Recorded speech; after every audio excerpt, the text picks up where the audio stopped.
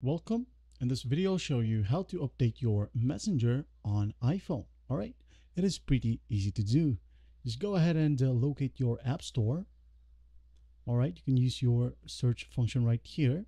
Just type on App Store, then tap on the app itself. Wait for it to load.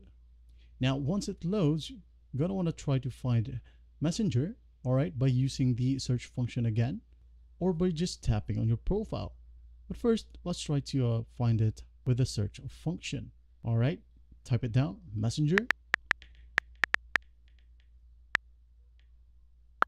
Hit enter or search. And as you can see here, Messenger is listed.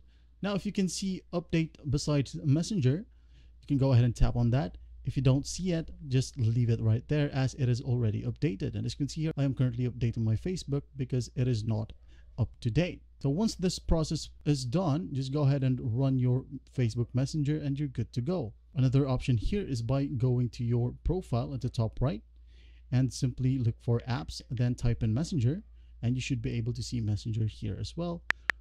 In here, you can go ahead and update or open the app itself and you're good to go. Well, that's basically how you update your Messenger on iPhone. Well, I hope this video helps and I'll see you in the next one.